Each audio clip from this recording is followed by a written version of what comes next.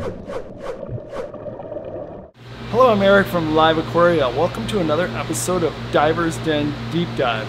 Today we're here to tell you about Hippocampus semispinosus, which is also known as the half-spined seahorse.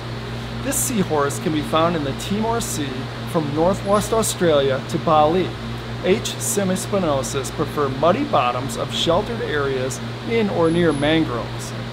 Here at LiveAquaria, we are proud to bring you these aquacultured specimens thanks to the folks at Quality Marine who have a partnership with Aquarium de Lagone in New Caledonia.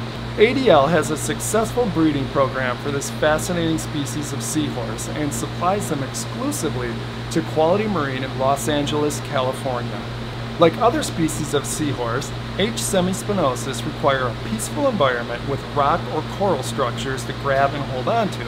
Subdued lighting is also appreciated, especially when newly introduced into the aquarium. Water parameters should mimic that of a reef setup. H. semispinosus are slow eaters. They will follow and hunt their prey before eating it. These seahorses should be housed by themselves or with other seahorses or fish that offer little to no competition for food.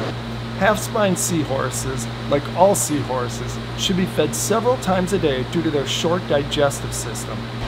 Males and females differ somewhat in color.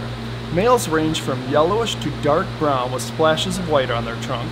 Females are cream yellow to dark red with splashes of gray on their trunk. Sometimes females will have algae growth on their spine.